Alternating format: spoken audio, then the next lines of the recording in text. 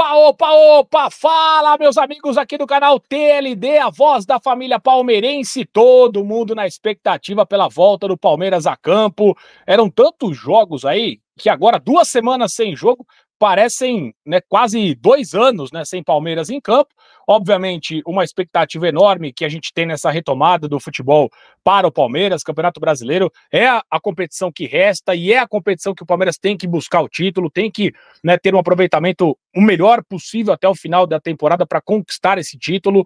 Ano passado a diferença para o Botafogo era muito maior, né? Hoje o confronto direto que acontece na casa do Palmeiras contra o Botafogo pode ser fundamental, inclusive contra o Fortaleza também, né? São os adversários que estão na frente do Palmeiras. Enfim, né, a gente sabe que o Abel Ferreira, quando tem um tempo para trabalhar, tendo uma competição, vindo de bons jogos como vieram, né? O Palmeiras fez 2 grandes jogos contra Cuiabá e contra Atlético Paranaense, vivemos a expectativa da manutenção do bom futebol. E essa manutenção do bom futebol, pessoal, passa muito, né, pela nova escalação do Palmeiras, né? E curiosamente aconteceu mais ou menos algo parecido ano passado, né? Quando o Palmeiras é eliminado da Libertadores pelo Boca, tem uma mudança no time, né? Entra o Hendrick, algumas outras mudanças também de forma tática, né? E o Palmeiras arranca para buscar o título brasileiro. Eliminado da Libertadores, da Copa do Brasil, o time fez uma nova compactação, agora uma nova configuração de equipe, né? Uma mudança significativa foi a saída do Rafael Veiga, que hoje é um reserva, para a entrada do Maurício, e o Maurício faz exatamente aquilo que o Veiga, né, fazia nos seus bons tempos, né? Pisa na área, faz gol, fez 2 gols na sequência, iguaizinhos, né? Iguaizinhos, penetrando como um centroavante, utilizando o espaço deixado pela zaga para fazer essa infiltração, coisa que o Rafael Veiga já não consegue mais, né? Não vinha jogando muito bem, né? E hoje é um reserva da equipe do Palmeiras. Então, as mudanças foram boas. O Caio Paulista tá jogando muito bem na lateral esquerda. O Aníbal Moreno, que foi outro contratado no ano, também é um titular absoluto. O Felipe Anderson tá melhorando o nível dele, jogou muito bem contra o Atlético Paranaense, quase que também fez gol. Se não fosse o Mikael, né, o Felipe também teria feito o gol dele.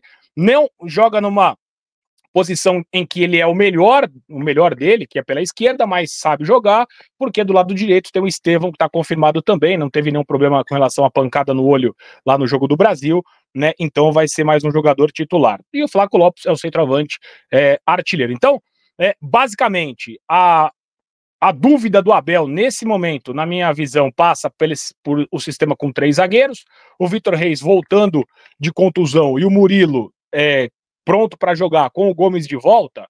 Se optar pelos 3 zagueiros, serão os 3 que vão jogar, ou até o Marcos Rocha, que pode fazer nessa função. Mas imaginando que ele vai jogar com 2, eu acho que o Vitor Reis, por estar voltando de contusão, né, e o Murilo, que fez 2 bons jogos também contra o Atlético e contra o Cuiabá, deve ser o parceiro do Gustavo Gomes. O Gomes volta da seleção Paraguai. O Gomes jogou um jogo só, né, gente? O Paraguai trocou de técnico, né? Agora o Gustavo Alfaro, depois justamente da participação na Copa América, onde o Gomes era reserva, né? O Gomes era reserva com outro técnico, já foi titular agora com o Gustavo Alfaro e deve retomar nessa condição dele de titular da seleção paraguaia na caminhada. Então ele jogou 90 minutos contra o Uruguai, foi suspenso, não jogou o segundo jogo, jogou contra o Brasil, então naturalmente vai voltar a jogar. O Rios foi titular nos 2 jogos da Colômbia, né? Jogou bem aí o Rios também. A Colômbia tem feito uma grande campanha já desde a Copa América, então o Rios não foi a campo, né, nesses últimos dias, fez um trabalho interno. O Zé Rafael tá suspenso, não pode jogar, então imagino que, né, o Rios esteja sendo preservado para ser o titular. E aí a escalação é essa, não tem muito para onde fugir,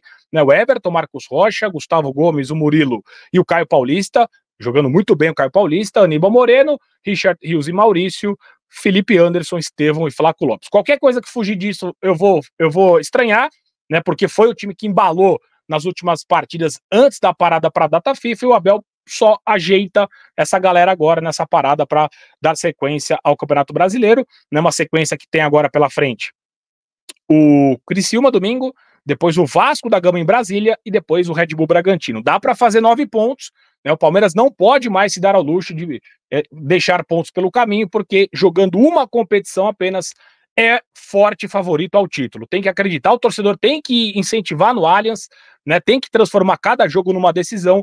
Assim foram os 2 últimos títulos do Palmeiras e quem sabe caminharemos para mais um. Então é o seguinte, domingo tem jogo, tem palestra, tem transmissão aqui no TLD, e você sabe que aqui você encontra um conteúdo específico de Palmeiras com uma galera top demais. Fique ligado nas lives, nos conteúdos, deixa o like, se inscreva no canal e tamo junto. É nóis, bom final de semana, avante palestra.